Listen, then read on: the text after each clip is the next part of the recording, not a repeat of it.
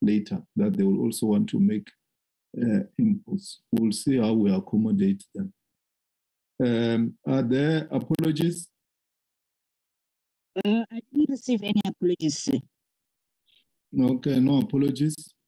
Let's go to item 2, the public hearings on the draft taxation laws amendment bill and the draft tax and the draft tax administration laws amendment bill. So each stakeholder will be allocated 10 minutes. The first one is Beer Association.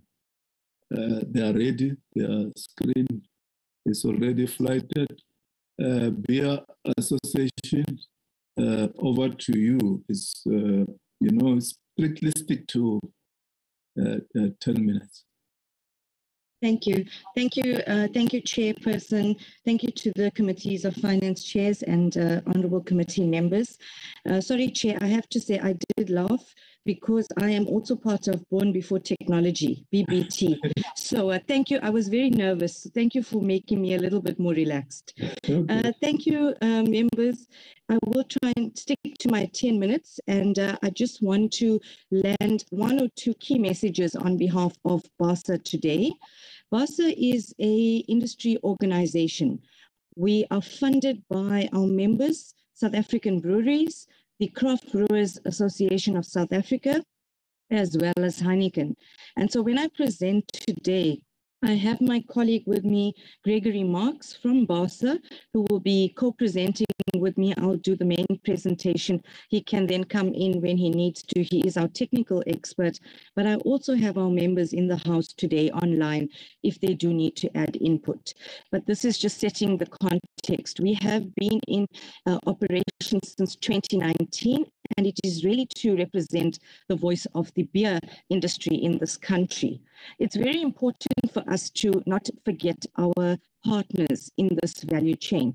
And we call it from barley to bar because our agricultural input is very critical in terms of our industry. Without our hops and our barley farmers, we are nothing. We cannot produce our product. Of course, without clean water, it is very integral to us. So sustainability is a big part of what we do and what we focus on and what we invest in the country. And then we move all the way in terms of our actual brewing process, which is our microbreweries, which is part of our entrepreneurship programs. In KZN, we've worked with the KZN Liquor Board just to train over 100 women moving from a tavern industry into brewing. So this is our value chain that we want to represent to you. And these slides are available for everyone as well. And I'll go into some statistics shortly with you. Now, I would be amiss of me, and I don't want to be negative, but we have to look at where we're coming from.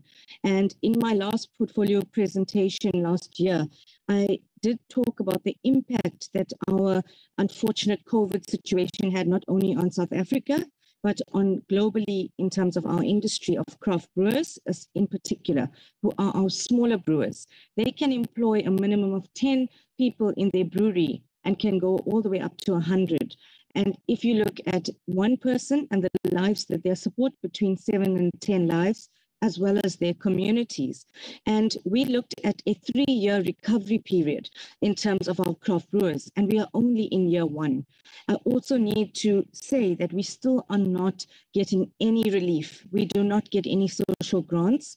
The banks do not give us any excess support in terms of applications of relief or funding or payment holidays. So we have, as craft beer, suffered immense loss, with 60% on the brink of closure still, and 30% having closed their doors. Chairperson.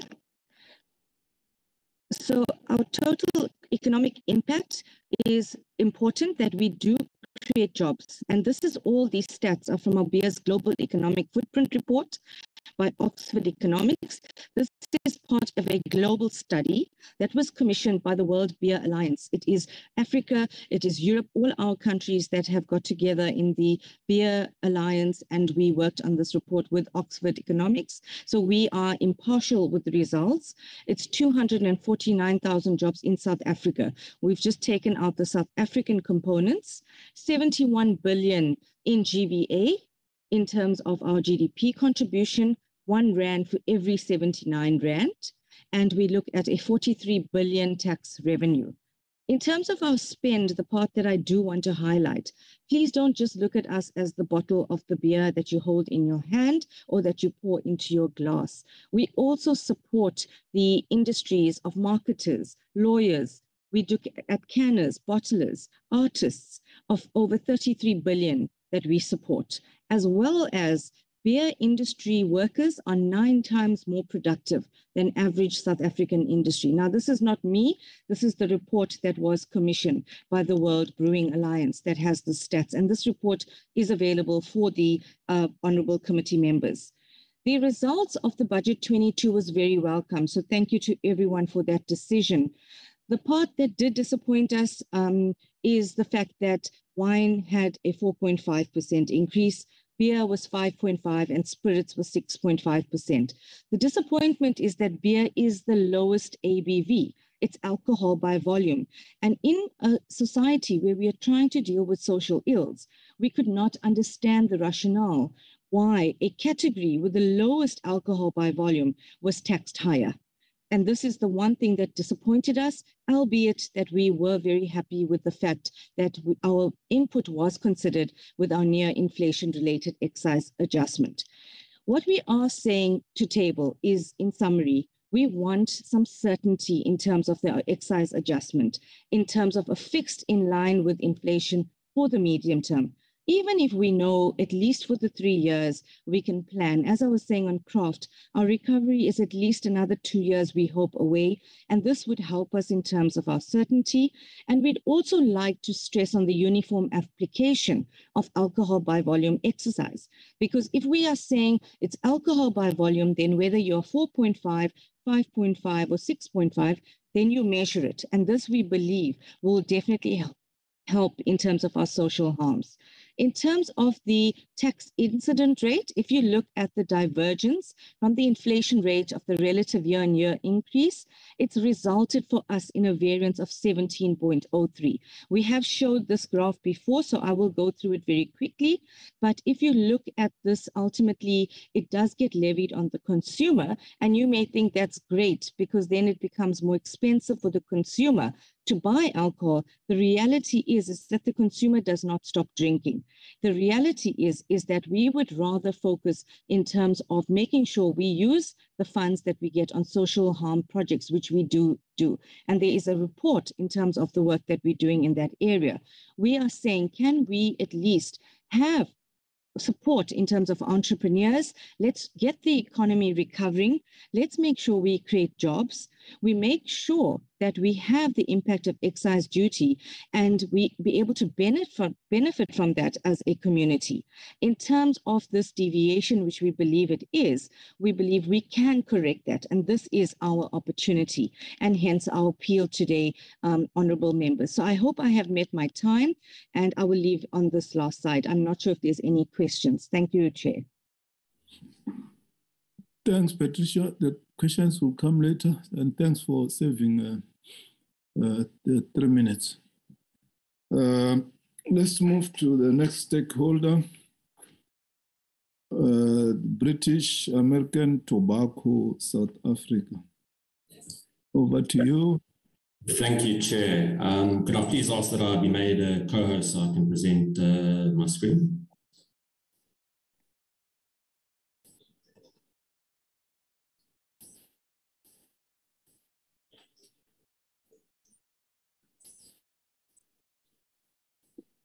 Chair or Secretariat?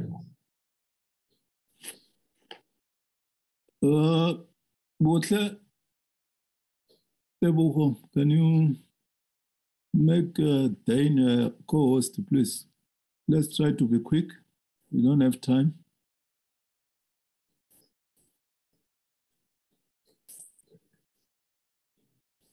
Are you able to see, Chair? Yes, you can see the presentation. Fantastic. So firstly, I'd just like to thank you, Honourable Chair and the Honourable Committee members for affording me the opportunity to present. I think it's a fair statement to say that in the vaping market, there are more unknowns than knowns. It's a nascent market, and from the large amount of submissions in the public participation process, we can see that there are a lot of questions that still need to be answered about the market and the impact of a potential excise on this market. From a BAT perspective, our key point that we want to bring across is that excise needs to be collected from all actors equally to ensure fair competition and an equal playing field for all participants.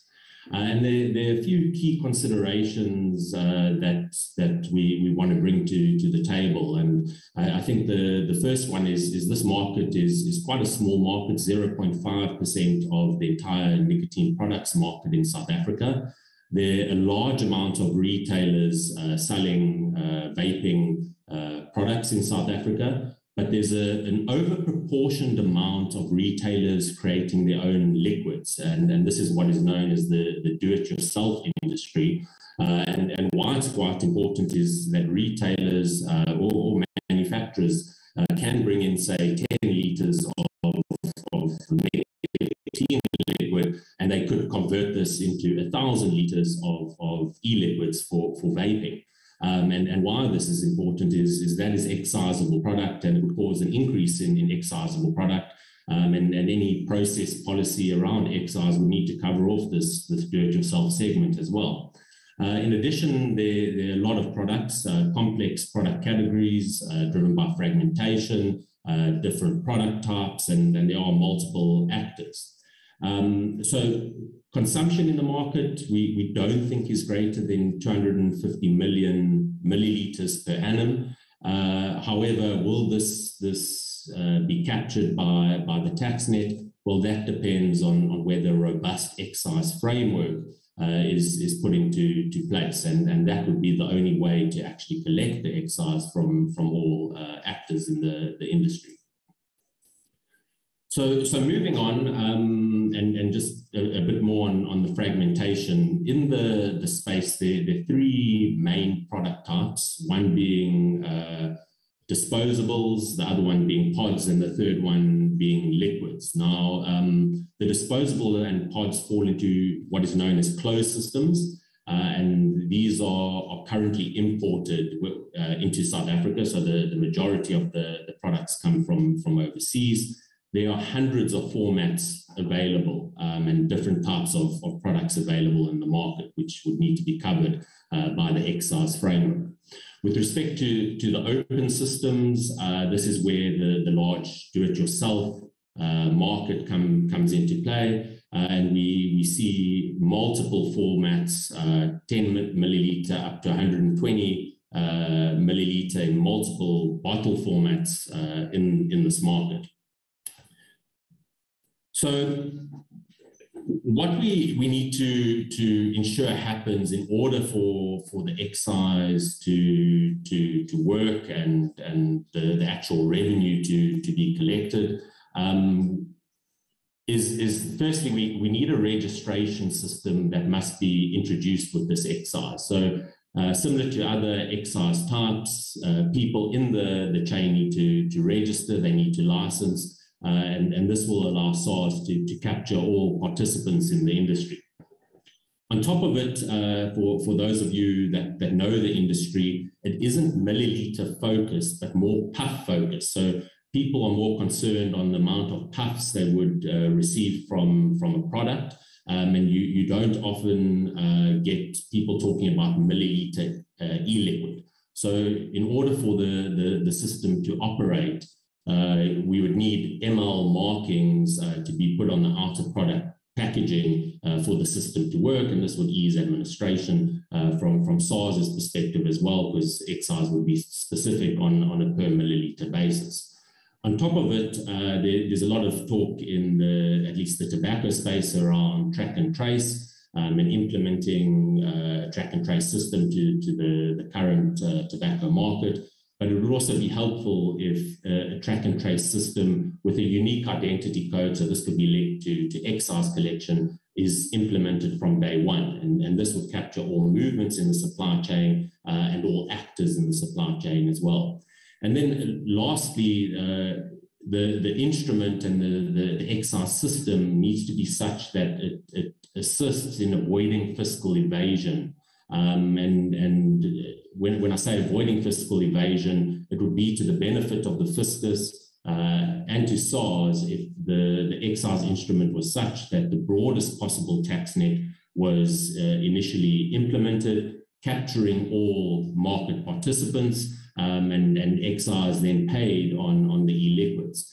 What could be dangerous is if an excise is introduced that's too high, and looking at international examples such as Portugal, this drove people into illicit straight away, and excise wasn't collected. If you look at European statistics, expectation versus actual revenue collection, it tracks at about 25%. And this talks to the lack of robust excise systems in order to ensure excise collection. Now, we put a proposal forward that the implementation date, which National Treasury said would be 1 June 2023, is actually pushed out to 1 January 2024. Because there are still a large number of questions that need to be answered and further public consultation that needs to take place. And to give a few examples, licensing, what are the security requirements required around bond stores? When will excise liability be triggered? So what is the point of the liability? The payment cycle. Every excise industry in South Africa has different payment cycles. What will it be for this product category? Bonded movements. What are the documentation requirements?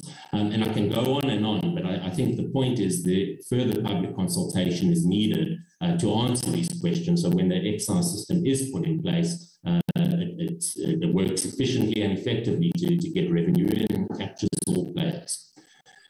And then the rate. So if the excise framework is established and it needs to be a strong, robust excise collection framework, then the rate is important. And we have done quite a bit of an analysis based on National Treasury's own workings. And we are of the view that a rate of between 70 cents per milliliter and 46 cents per milliliter would be appropriate. Why I'm showing it in this format, we also want to ease administration for SARS, and people could avoid paying excise on smaller quantities, especially in those closed systems. So what we are putting forward is that the first 2 milliliters would cover a flat rate, and then anything over the first 2 milliliters would carry the rate per milliliter. But that would have to be between 46 cents and 70 cents based on our analysis, which feeds off National Treasury's own analysis. And then the last point before I close is, like I say, we've done a lot of analysis, but we did commission Oxford Economics to perform an analysis on international excise rates. They looked at South African affordability, they looked at product pricing, and they concluded that a rate of R1.45 per milliliter should be seen as the absolute upper limit in South Africa's case. And then when they look at things such as price of product in the market, South African affordability, they feel that 70 cents per milliliter would be more appropriate. And this is important because if an appropriate rate is brought in, the excise system can then be tested over a number of years. There isn't an excise shock, and SARS can improve it over time. And if necessary, the National Treasury could then up this rate once that broad tax net has been established. Thank you, Chair. That's all from our side.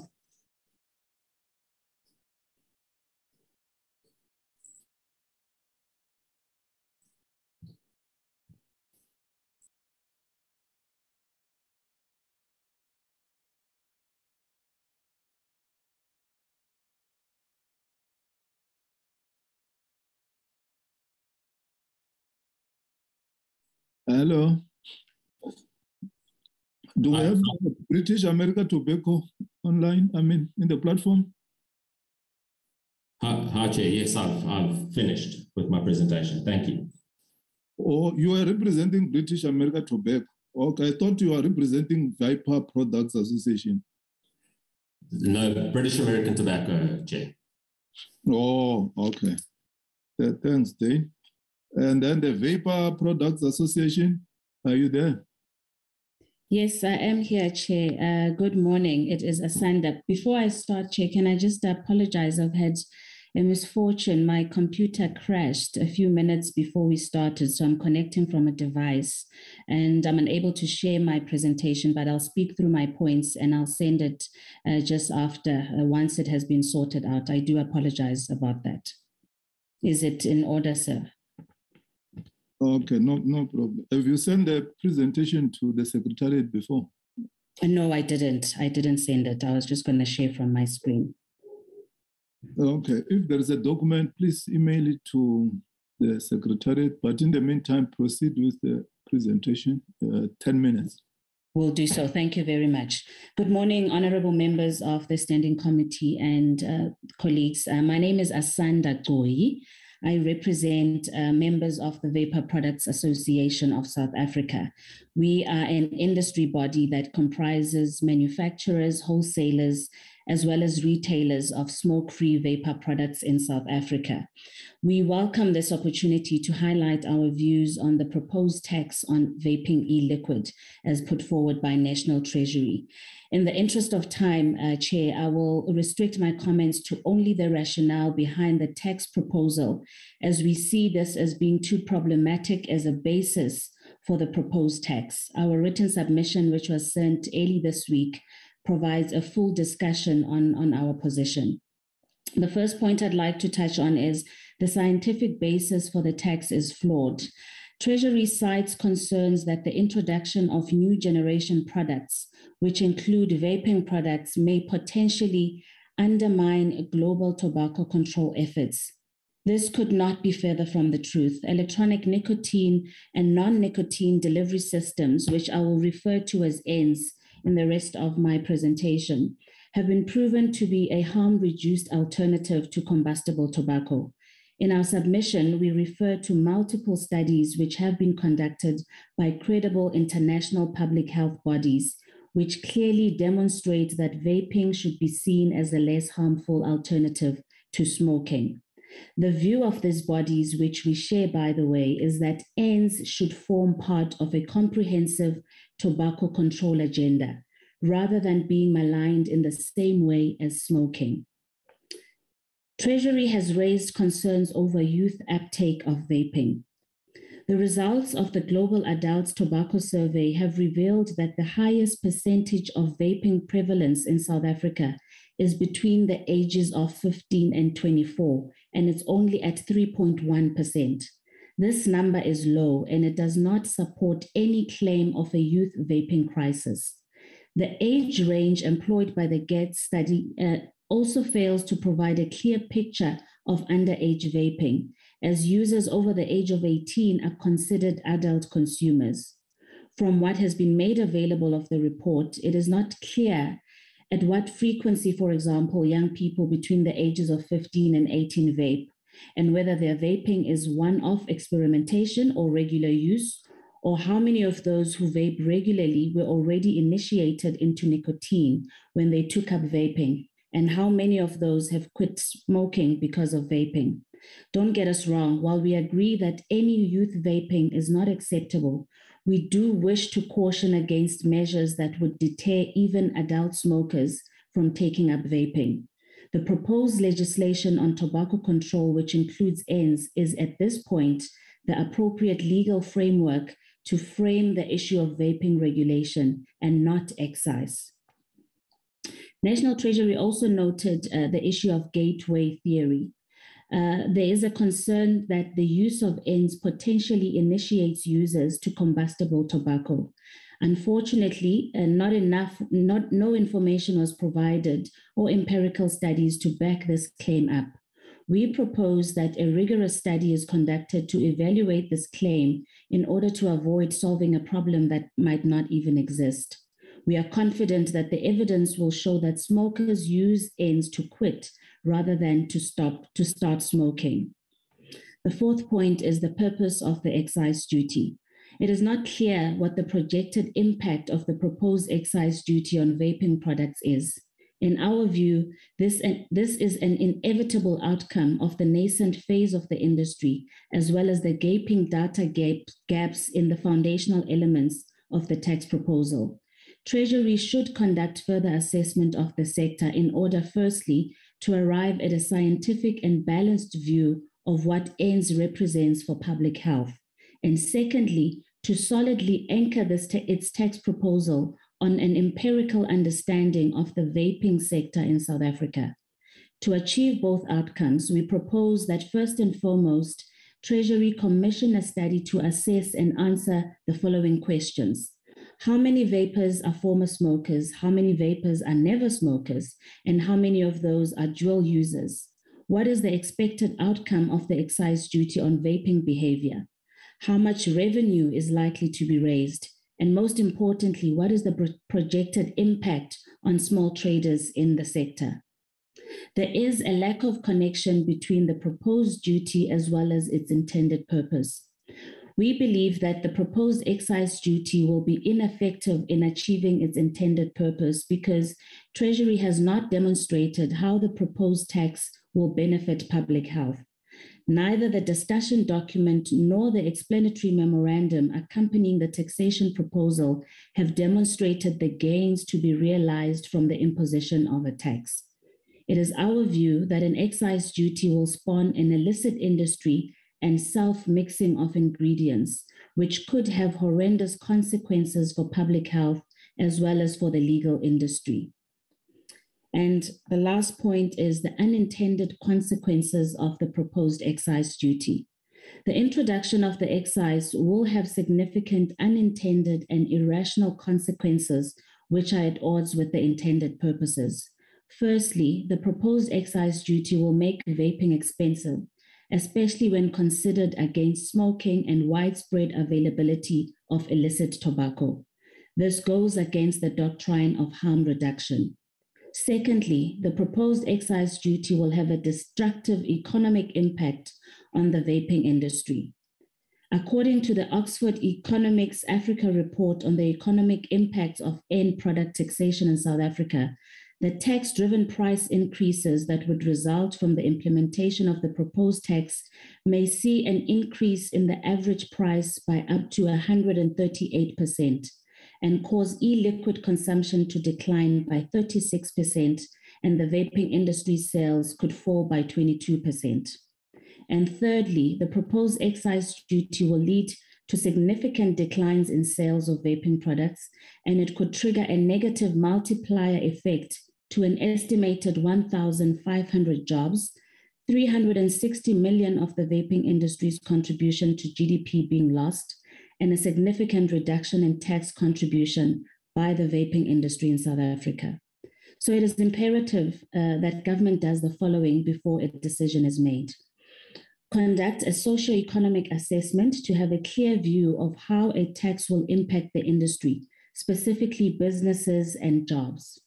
Secondly, the South African Bureau of Standards should devise standards for testing of nicotine for products being declared. And lastly, we believe that until the above recommendations are put in place, we would urge the committee to defer adopting the proposed excise duty at this stage. However, if the committee deems that the tax is necessary, despite the glaring weaknesses pointed above, we recommend a tax rate significantly lower than the proposed rate and lower than that levied on tobacco-heated products, given that ends are less harmful than both combustible tobacco cigarettes as well as tobacco-heated products. And Chair, I end it there. Thank you for the opportunity to have our views heard. Thanks, Asanda, representing Vapor Products Association. And then, as you have promised, please email your submission to the Secretary. Will do, Chair. Thank you. Pleasure. Let's move to the next stakeholder, Association for Savings and Investment, South Africa. Good morning. I'm presenting on behalf of ASISA. Oh, okay. You're welcome. Slides. You have got 10 minutes. Sure. On behalf of ASISA, we thank the Standing Committee on Finance for the opportunity to make a presentation on this very important topic for the insurance industry. Angus, you can go to the background slide. Third slide. Unfortunately, the darn thing's not moving again. Just stand on the presentation and press on the drop downs. Okay. There we go. Just on a background, please. Another slide. There we go. Okay, background on IFRS 17. Tax for long-term insurers follows the 5-fund tax approach. The International Accounting Standards Board issued IFRS 17 insurance contracts to replace IFRS 4 interim standard in May 2017. The effective date is for reporting periods commencing on or after 1 January 2023. IFRS 17 represents the most significant change to insurance accounting requirements in over 20 years. The effective date has been extended many times due to its complexity and the massive operational impact on insurers. IFRS 17 will have a material impact on the valuation of insurance contract liabilities and profit profiles, which can lead to a material surplus or deficit for tax purposes on transition. Insurance contract liabilities are a key driver of the tax calculation and are determined on an adjusted IFRS basis for tax purposes. We are pleased to see this basis carried forward in the TLAB. Next slide. Our members view the following as important principles for the tax basis under IFRS 17. The tax base must be protected and the tax contributions from industry should be stable. A sufficiently long phasing-in period of the transition amount and suitable phasing-in mechanism is needed to reduce significant liquidity constraints for insurers, i.e., insurers must have sufficient cash to pay the tax. This is particularly applicable to smaller insurers. A longer phasing-in period also reduces volatility in tax collection for the fiscus. The payments need to align with the cash flows of insurers to ensure industry sustainability. To ensure the integrity of the information, the proposed adjustments to Section 29A must be fully disclosed for financial statement purposes and subject to external audit verification. And the last point, the tax bases need to be consistent between companies and products. Next slide. On the following slides, we will discuss the importance of a sufficiently long phasing-in period. We cannot emphasize the importance of this enough for the industry as well as the fiscus. National Treasury positioned the reason for the proposed 6-year phasing-in period provided in the TLAB to be the precedent set by the same phasing-in period in 2018. ASISA members propose a minimum 10-year phasing-in period. The economic climate in South Africa is currently very challenging, especially after COVID. The additional cash flow impact on the IFRS 17 transition, if phased in over a short period, could cause severe liquidity and solvency strain for insurers, which will contribute to increased systemic risk in the industry. Put in another way, besides having sufficient cash to pay the tax arising on transition, an insurer must ensure that its assets also cover its policy liabilities. Transition amounts can result in a net surplus or a net deficit for insurers. A longer phasing-in period will ensure a more sustainable tax cash flow from the industry to the fiscus. Next slide. The transition to IFRS 17 will result in a substantially more material impact if compared to the same transition, both in terms of the number of impacted insurers and the expected quantum of the transition amounts. The same transition had no or a small tax impact for most insurers. This is not expected to be the case for the IFRS 17 transition. It will impact virtually all insurers, big and small. The IFRS 17 transition at industry level is expected to be about 3 times more compared to the same transition, based on the numbers available from the PwC Transitional Impact Study, which was based on the 2019 and 2020 numbers from the industry. This means that the phasing-in period provided for the same transition is not appropriate. The phasing-in period should correlate with the materiality of the transition impact. 10 years was determined as an appropriate phasing-in period by the Actuarial Society of South Africa based on the outcome of the PwC Transitional Impact Study commissioned in July 2021. This was also their independent recommendation. Next slide. The proposed phasing-in period of 10 years is not only to manage unknown solvency and liquidity positions for the industry, but will also protect the fiscus from uneven tax contributions. The ongoing business as usual impacts have not been assessed to date due to a lack of available information. It is possible that an insurer has a transition surplus, but that the ongoing BAU impact of IFRS 17 results in a lower tax charge if compared to the old IFRS 4. There is industry precedent for longer phasing-in periods for material transition amounts. For example, the 8-year phasing-in provided for the locked-in new business strain in 1994. IFRS 17 is expected to be much more material. Then lastly, on this slide, life insurance contracts in South Africa can span long periods. Under some whole-of-life contracts or life insurance contracts, this can be in excess of 50 years.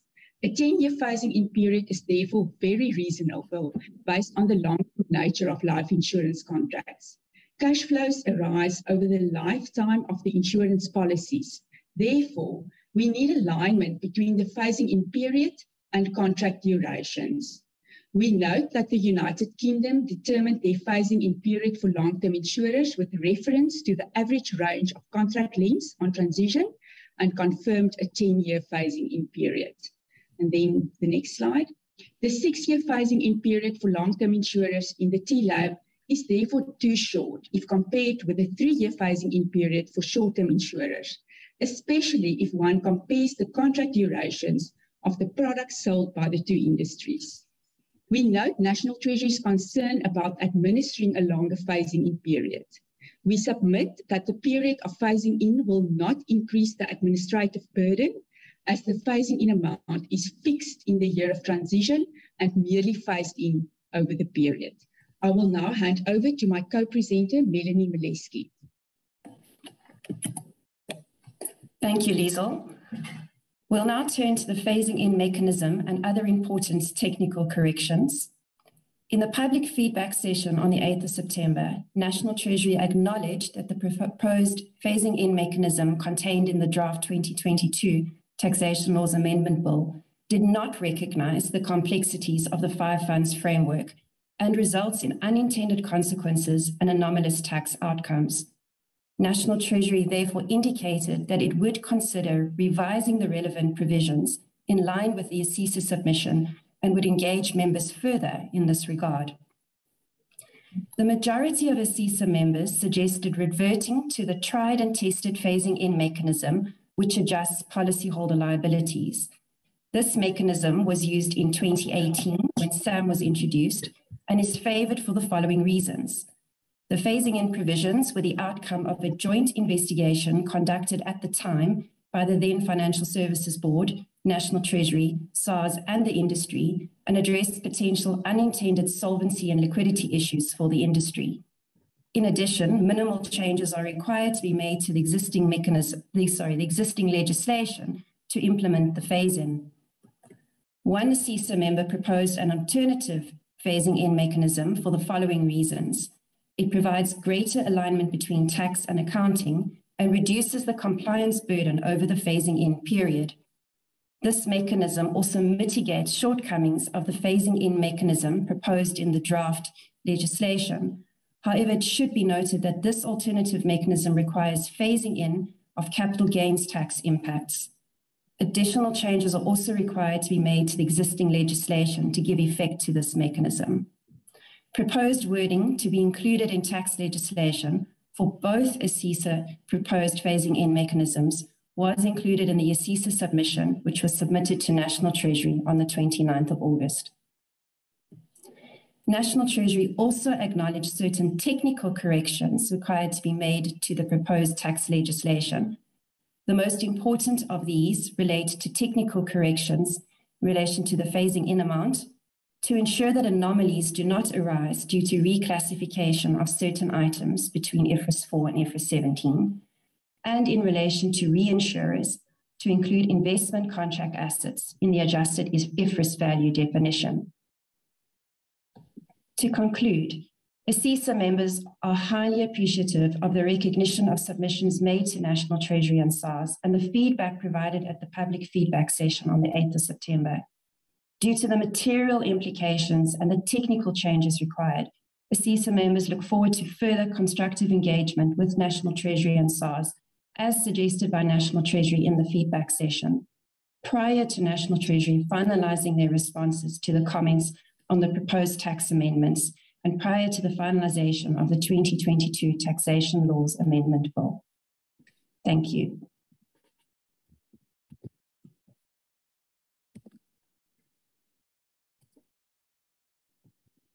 Thank you.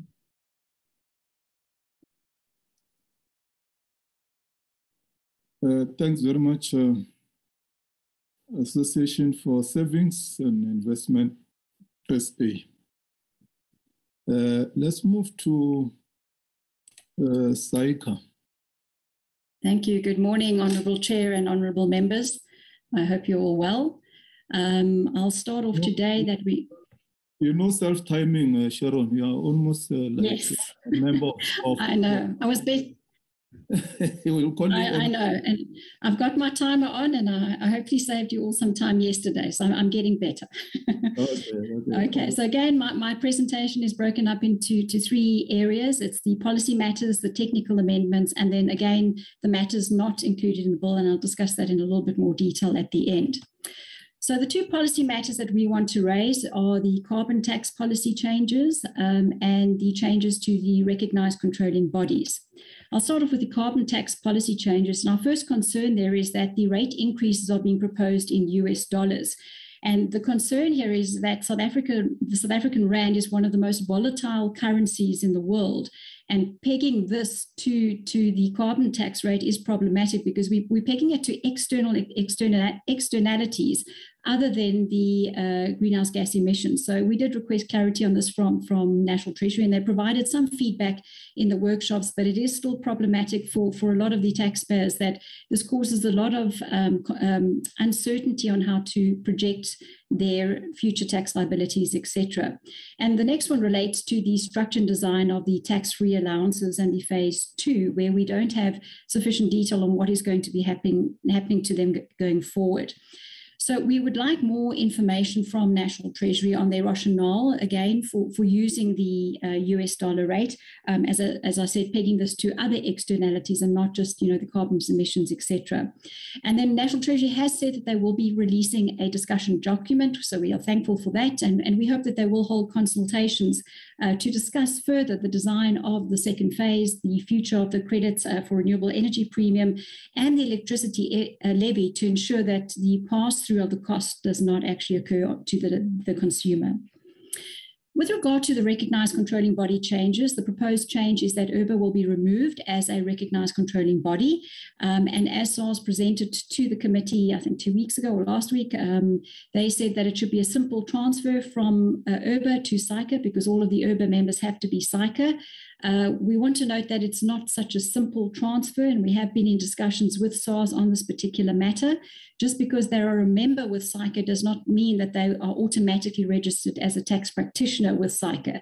They would have to go through the whole tax practitioner registration process, and they would then also be subject to paying a fee, of course, but also subject to things that they were not subject before, such as the CPD requirements, CPD verifications and audits, tax compliance verifications, and criminal checks, etc. And not to mention the SARS induction program, but we have spoken to SARS about that, and it seems they will be exempted from that. So it's not as simple as it seems, and all of this has to happen before the legislation becomes effective. So that we are in contact with SARS. It's not as simple as they thought, but we are assisting members that do want to transfer in that regard.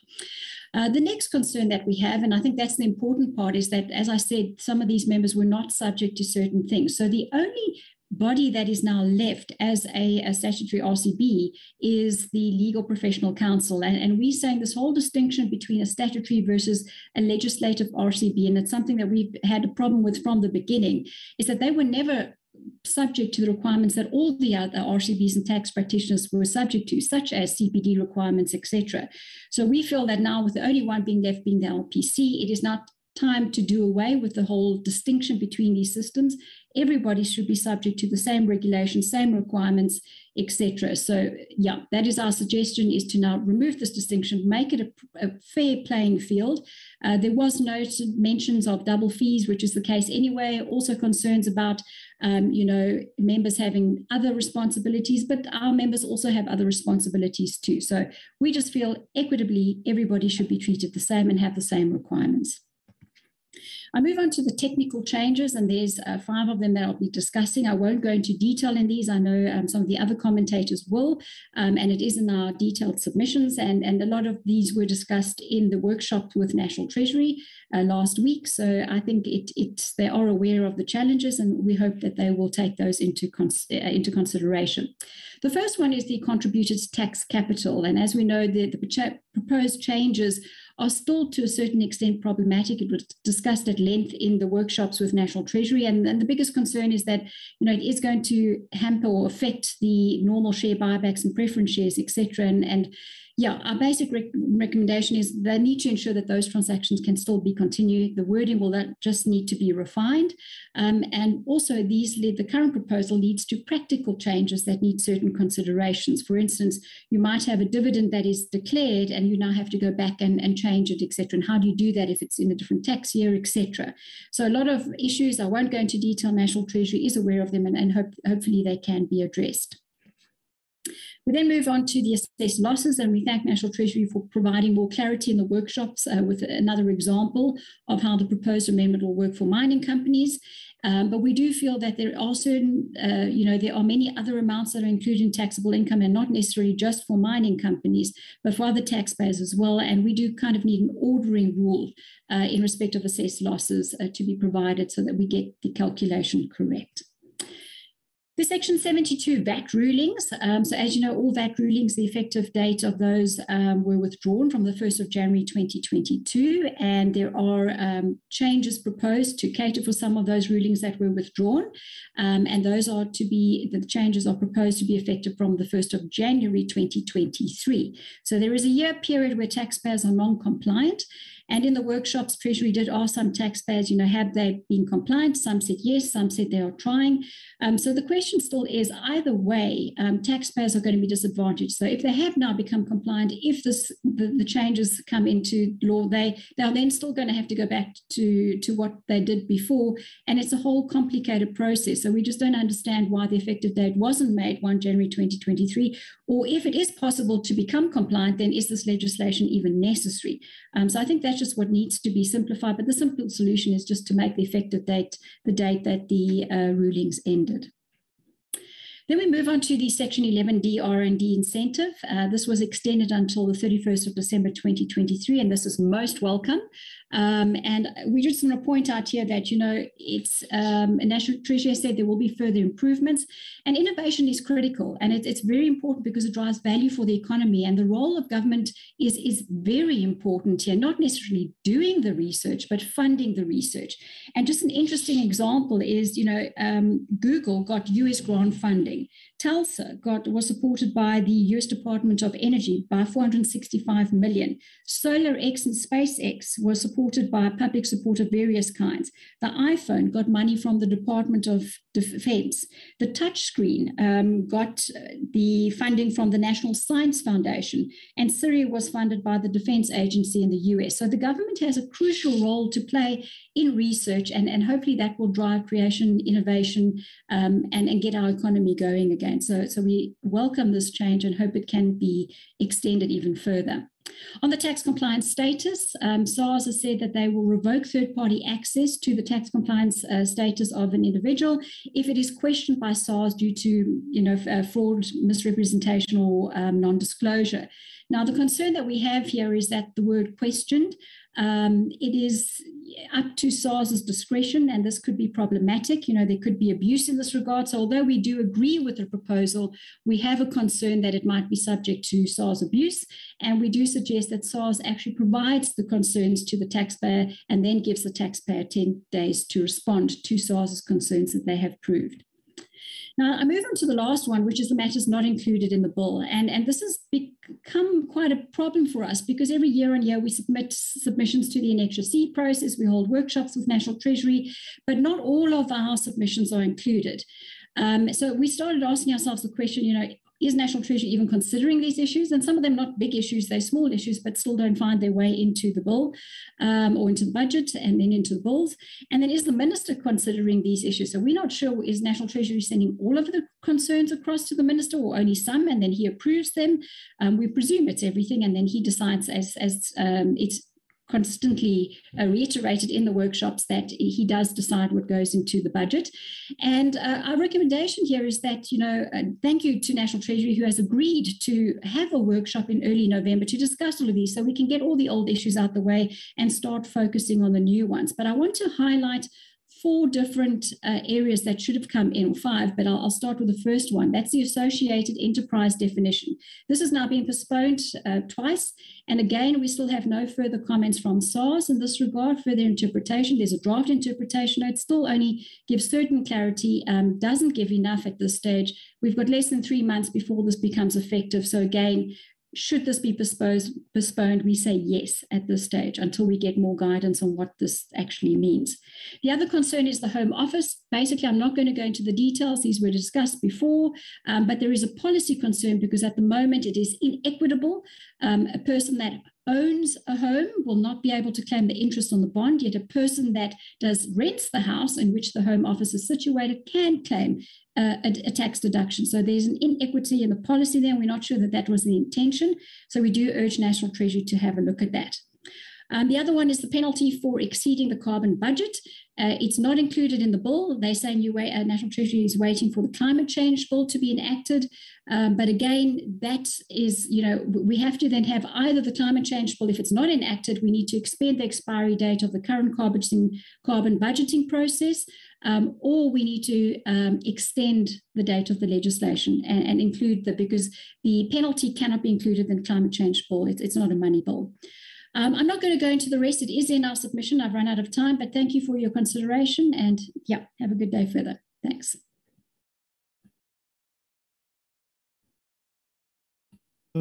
Thanks, Sharon, for representing SAICA. And then let's move to the next stakeholder, BUSA.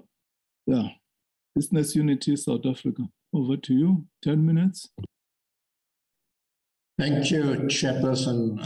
My name is Keith Kuvadia. I'm Chief Executive Officer at Business Unity South Africa. I'm just going to do a quick introduction, and then Happy Kambule, who heads up our climate change and environment division at BUSA, will come in. BUSA is a confederation of business organizations. We have representation from every major sector in the country, as well as representation from organizations that represent the top corporates in the country. Our function is to ensure that business plays a constructive role in the country's economic growth, development, and transformation. And thank you very much for the opportunity for presenting here. I just want to, by way of introduction, say firstly that we are fully supportive of carbon tax. We appreciate the need for the tax. We appreciate Treasury's imperative in getting this done.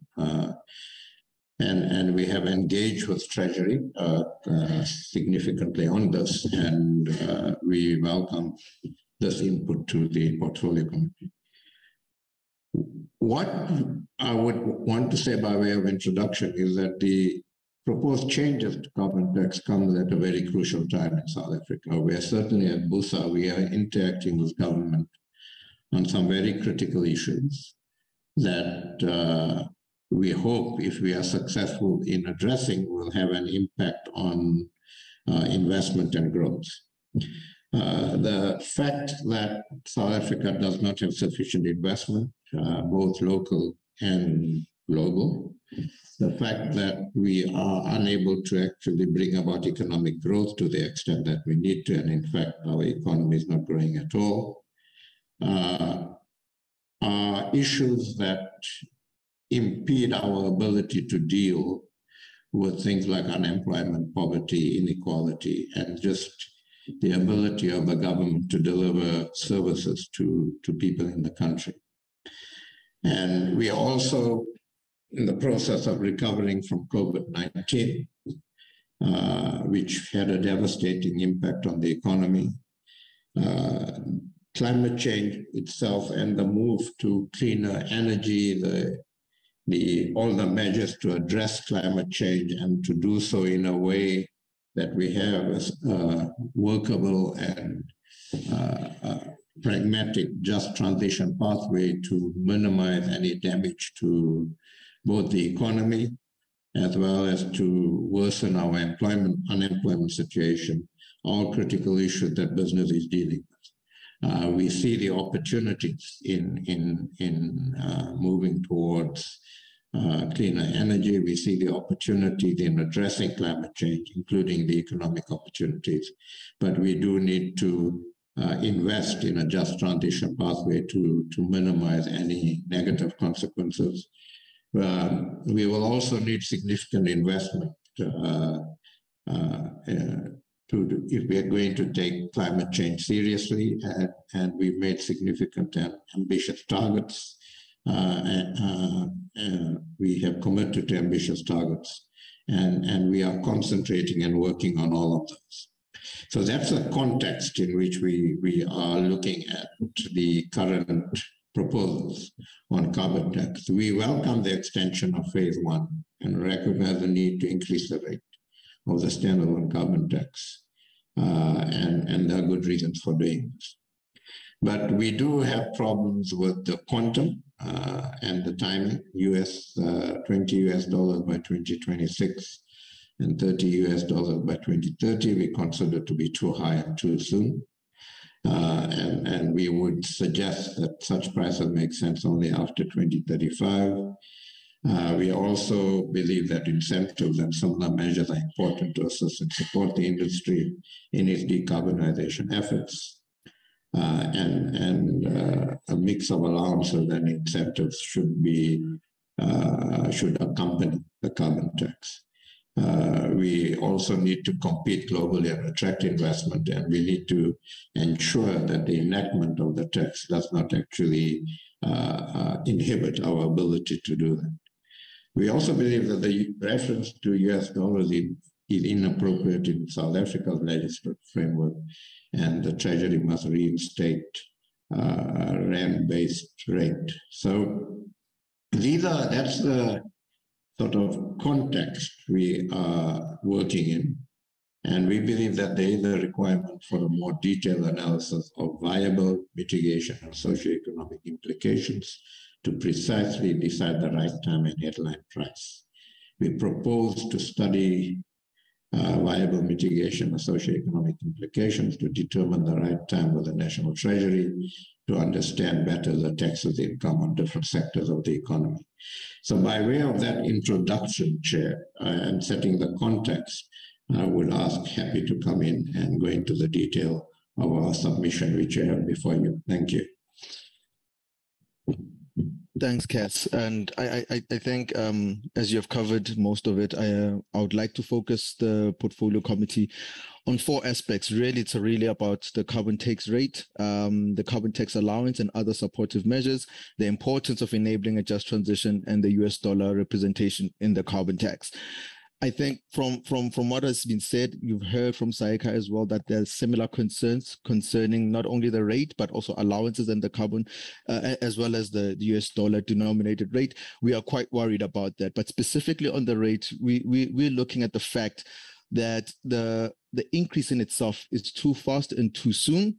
we don't have enough subsidies and enough allowances with incentives in order to eliminate some of the negative impacts that were there. We know some of the negative impacts. Some companies and some sectors are already feeling the impacts of a low carbon tax, but it would be much higher, and it will be much higher in terms of the impacts that will be felt when the carbon tax rate increases at an unsustainable rate, as well as the actual headline carbon tax is quite high. So we're looking at allowances that range from not only free allocations, indirect compensation, subsidies, ring fencing of the carbon tax revenues is quite important, and that is something that we're still battling to actually get an understanding from in terms of Treasury's approach. And also, as Saika said, like funding and funding for innovation, technology, and research development is quite important, but that has not actually appeared. In other jurisdictions where carbon tax of a very high amount has been implemented, you tend to find these kinds of allowances and incentives being placed alongside a very high carbon tax. And that's, if we're moving in that direction of having a very high carbon tax, these are the kinds of incentives, these are the kinds of arrangements that can be supported alongside the carbon tax. So with the carbon tax rate, I think it's quite important that as much as it is increasing very fast, we have to increase the allowances. However, the proposal to have a CPI plus 2% increase year on year seems to be much more doable. And I think most of industry has actually agreed to that as a way forward. We're quite worried about aspects of competitiveness, as Cass has indicated.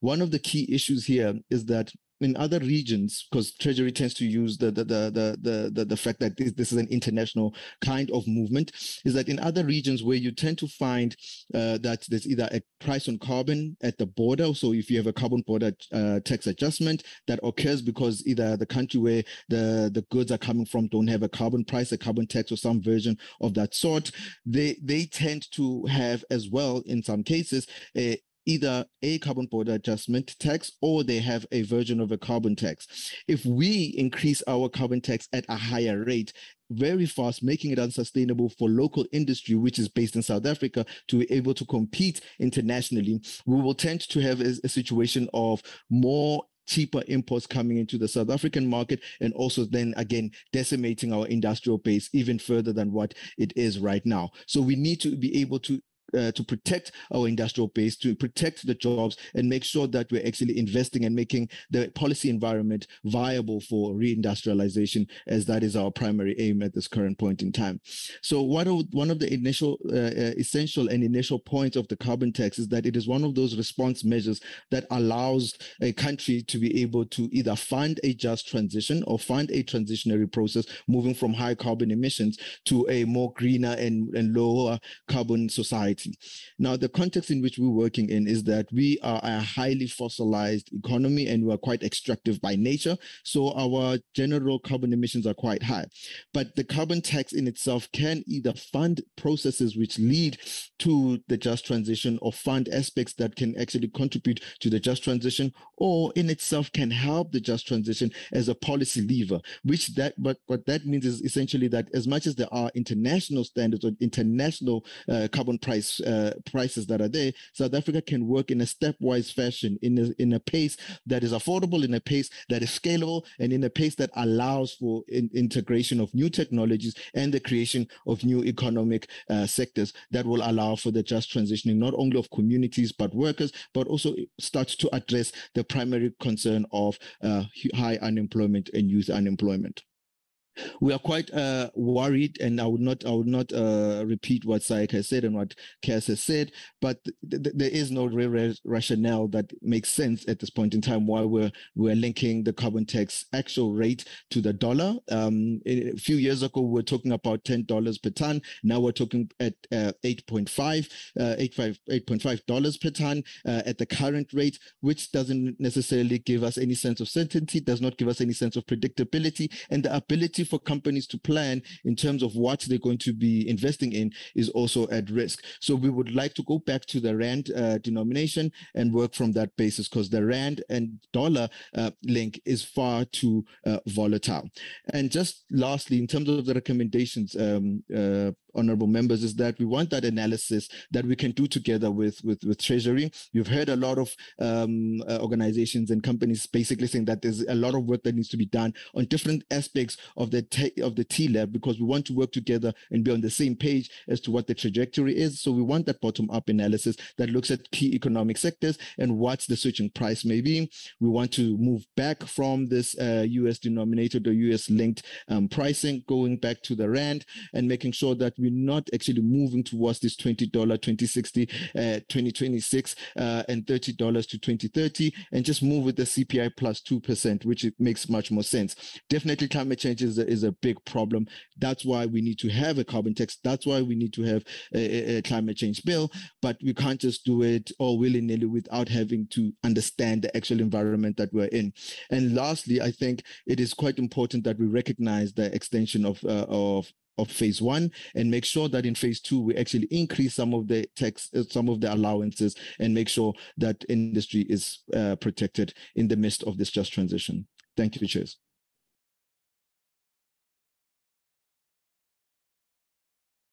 Thanks very much, Busa, for your presentation. The next stakeholder to present is BASA, Banking Association of South Africa. Offer to you, BASA, 10 minutes.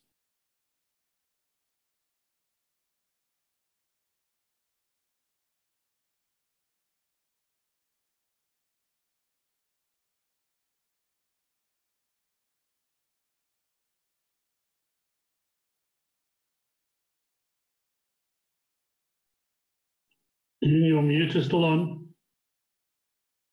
Thank you.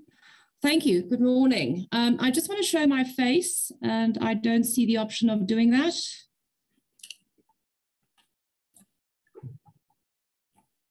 All right. Well, I'm on screen. Thank you so much. All right. Thank you. Good morning, and thank you for the opportunity to be heard today, Honourable Chair and Honourable Members. My name is Jean Stegman, and I present BASA on the collateral dispensation legislation. I'm here today as the Tax Amendment Act of 2021 amended the 2016 collateral dispensation legislation, and the draft bills for 2022 made no further changes to the 2021 amendments. So as we stand at the moment, the 2021 legislation will become effective on 1 January 2023. And we are here today just to request an extension of this effective date for a further year to allow for National Treasury and SARS to engage industry. We are aware that, and thank National Treasury for already engaging with industry, but we feel that further engagement is perhaps required. And I just want to set the background as well, is that the 2021 tax amendments have the best intention, and we fully support National Treasury's view that we need to clarify that uses of collateral outside of the collateral dispensation should not qualify for that dispensation. We support that, but we just think that the current drafting does not achieve this. And to illustrate with a very simple example, collateral is obtained by means of a collateral arrangement, and the person that takes in that collateral can then on-post that collateral in a second collateral arrangement or reuse it for another purpose. And the issue comes in with the 2021 legislation that if there's a second posting of that collateral and there's default on the second collateral arrangement, that second collateral arrangement should not qualify for the dispensation. Taxes should be paid. We completely agree. But provided the first collateral arrangement is still intact, in other words, the collateral is returned to the original person that gave that collateral within 2 years, there's no reason to not allow the dispensation on the first collateral arrangement. So I think that with that in mind, that sets the scene of kind of what the 2021 Tax Amendment Act does at the moment. So maybe then if I can move to the slides. just the collateral dispensation was introduced in 2016, and it allowed for the transfer of cash and non-cash, well, it allowed for the transfer of non-cash collateral, on a tax-neutral basis. So equities, bonds, without attracting STT, income tax, CGT, provided that the collateral is returned to the original person that gave the collateral within 2 years.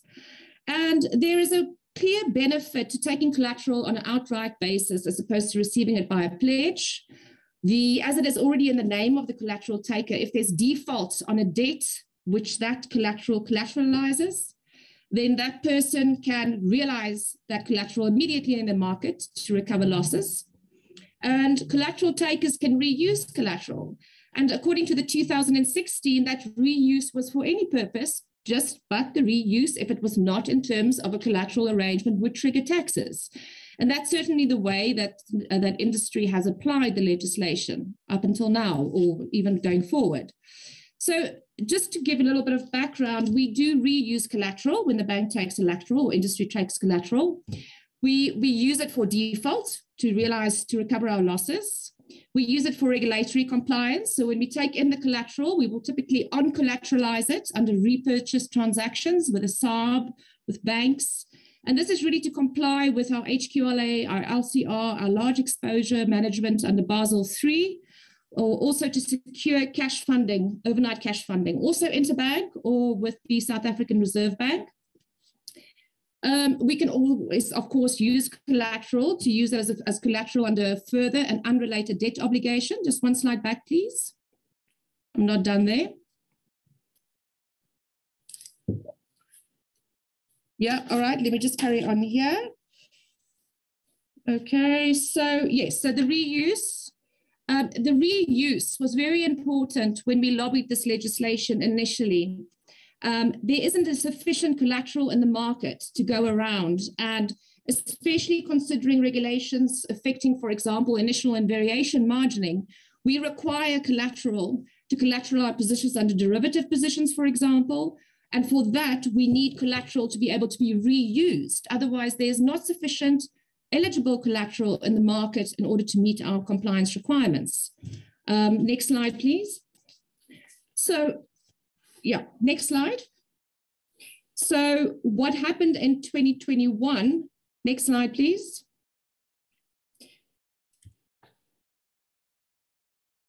So in 2021, as the legislation now currently stands, next slide. All right, well, let me just carry on. So in 1 January 2023, so the amendments were made then, and what it does is it gave us a list of permissible reuse. And it says that we can reuse the collateral purely for further compliant collateral arrangements, repurchase and resale agreements, Regulation 828 compliance and securing overnight cash payments. So the explanatory memorandum gave the reason for the amendment as clarifying that any non-qualifying use is going to trigger tax. I think I'm just going to share my own screen because the slides are not moving. Can someone move the screen, the slides, please?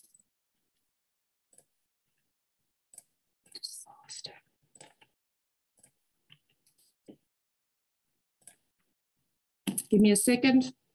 Can you see the screen? Can you see that? Okay. All right. Is that clear? Yes. Yeah, all right. Thank you. Right. So that was the list that National Treasury enacted in the TAA Act of 2021. And the reason for the clarification or the list was to clarify that any non-compliant use of collateral will trigger tax. We believe it's already clear in the 2016 legislation that any reuse of collateral outside of the collateral dispensation is going to trigger tax. And we don't need a list. So we definitely agree with the principle with what is trying to be achieved. We just worried that the 2021 Act does not achieve this because it unwinds prior compliant collateral arrangements. Should reuse be for non-compliant use? But our view is the reuse will attract tax but provided your prior compliant collateral arrangement is compliant. In other words, the collateral is returned to that original person within 2 years and all of the other requirements are satisfied. That primary collateral arrangement is intact. The reuse triggers the tax. Quite right. That is not a compliant collateral arrangement. So we just want to debate the drafting with National Treasury just to make sure that we achieve what we thought was the 2016 legislation. Next slide then. Okay, so just to summarize again, we fully support National Treasury in their recommendation that we need clarification. We fully support the principle that reuse outside of a collateral arrangement does trigger tax, and that is the way that we apply it at the moment. We believe 2016, the legislation at that time was adequate. We are very amenable to including a proviso to the 2016 legislation to clarify that reuse outside of a compliant collateral arrangement will trigger tax. Happy with that.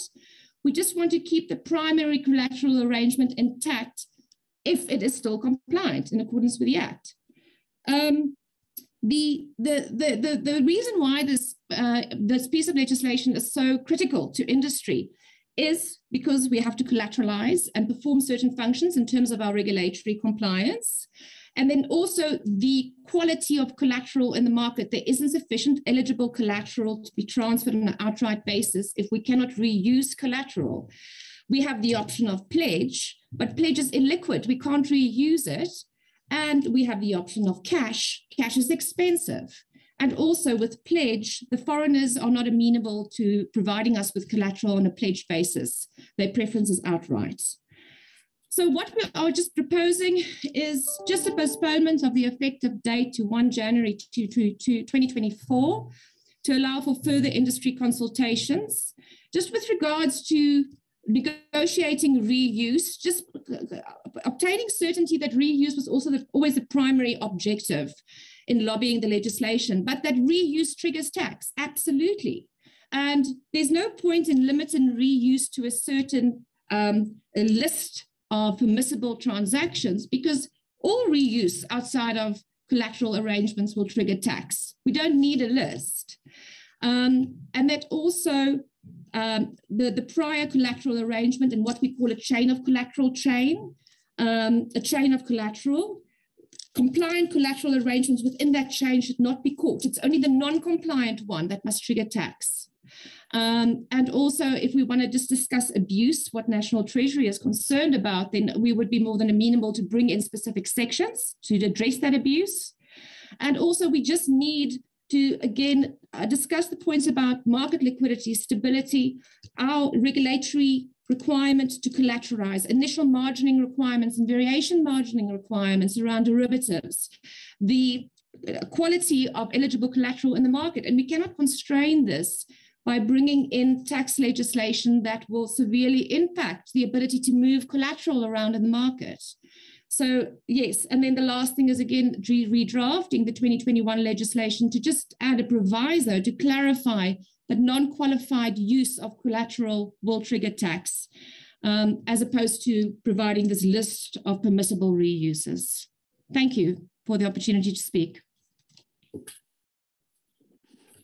Thanks, Basa, for your presentation.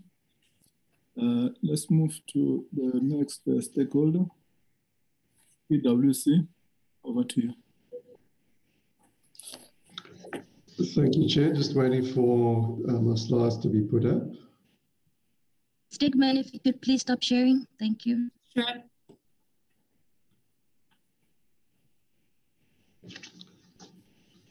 We are still waiting for you to stop sharing. Thank you. Sorry.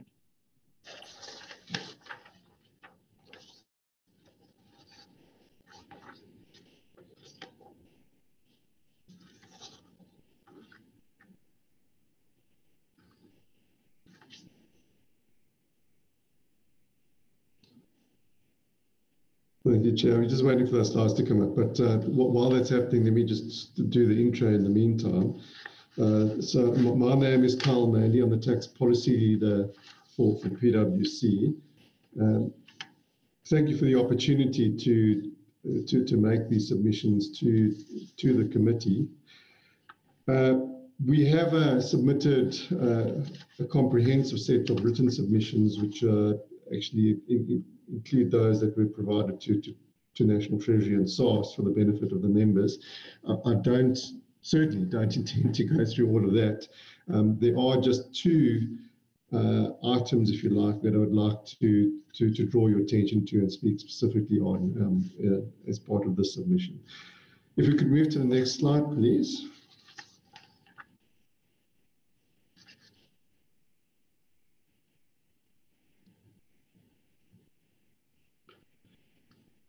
So let me continue in the meantime while we're waiting for that slide to be moved. So the first item that I'd like to address is in relation to the concept of contributed tax capital. This is a contentious issue that's been ongoing since the 2021 amendments from last year.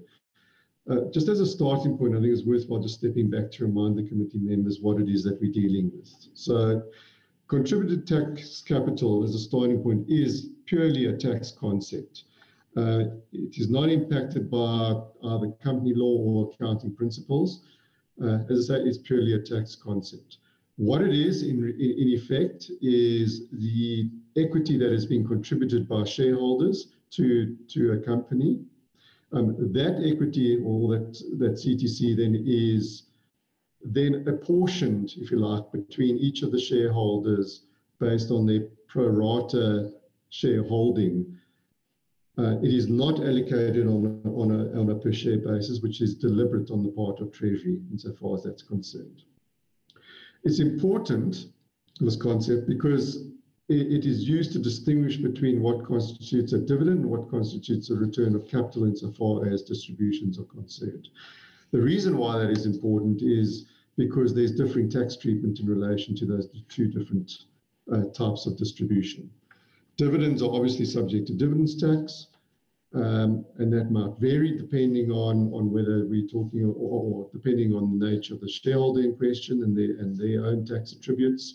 And returns of capital are, again, subject to a different tax treatment in the form of CGT as a general principle, whereby that is either used to reduce the cost of the shares in the hands of the shareholder, or where that cost has been reduced to nil to give rise to capital gains tax treatment. The concern that Treasury has is in relation to the situation where distributions are made on a mismatched basis, if you like, to shareholders, where, for example, one shareholder receives a dividend and another shareholder, rather than receiving a dividend, receives a return of capital. The reason why this might be preferred from a shareholder point of view is because of those different tax attributes that I mentioned earlier. So, for example, a foreign shareholder might prefer to receive a return of capital rather than a dividend because a dividend would be subject to dividends tax, whereas a return of capital as a general proposition would not be subject to, certainly not to South African tax in the hands of that shareholder. And by contrast, a domestic company that happens to be a domestic company that happens to be a shareholder might even prefer to receive a dividend. So in the past, there has been this manipulation, if you like, for want of a better term, insofar as those distributions are concerned. And that is what the 2021 amendment attempted to achieve and in addressing. And it does achieve in addressing that mischief. The trouble is that it actually results in unintended consequences insofar as share buybacks and redemptions are concerned. Those two types of transactions, certainly in our view, do not give rise to the type of mischief that Treasury is attempting to address. That brings us to the 2022 proposed amendments. Those seek to refine the rule by introducing a new rule whereby any distribution of CTC must then, when there's another distribution within 91 days, either before or after, that must include a distribution of CTC as well. The trouble that we have with that proposed amendment is that, one, it doesn't fully address the concerns related to share buybacks and redemptions. There's still residual potential anomalies and exposures that arise in the context of those types of transactions. And the second, and just as important issue, is that it actually reopens the door in some respects for the mischief that Treasury is attempting to address with the original proposal, as well as resulting in further anomalies that might arise in the context of retrospective changes to the tax attributes of the distribution. So, for example, you could have what was originally regarded as a distribution of CTC suddenly becomes a dividend with retrospective effect, and the compliance administration and penalty implications that might arise from that scenario as well. So what we're suggesting is to retain the 2021 rule, which does address the mischief in question, but then to provide for a specific exclusion from that rule for share buybacks. No. Let me pause there for a moment. I know that the presentation is not showing at the moment, so I don't know if you'd like me to share it before I move to my next slide and the next topic. Buhle, what is the problem with PwC slides? I mean, presentation? I think the screen was frozen, say, so it wasn't moving. Somehow between Ms. Techman leaving the platform and trying to put Mr. Mendy on. Make me the co-host. Yeah, you are co-host. Okay. You are co-host. So let me share quickly. Okay.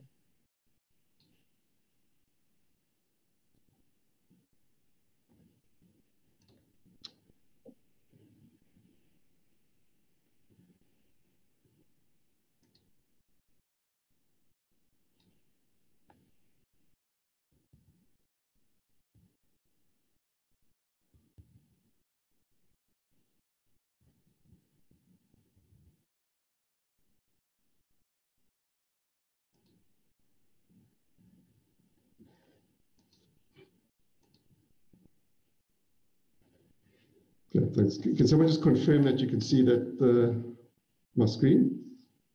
Yes, we can see your screen.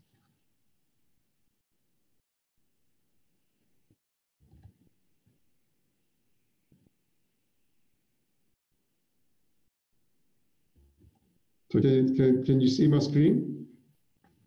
Yes, we can, Carl. Maybe just make a presentation mode.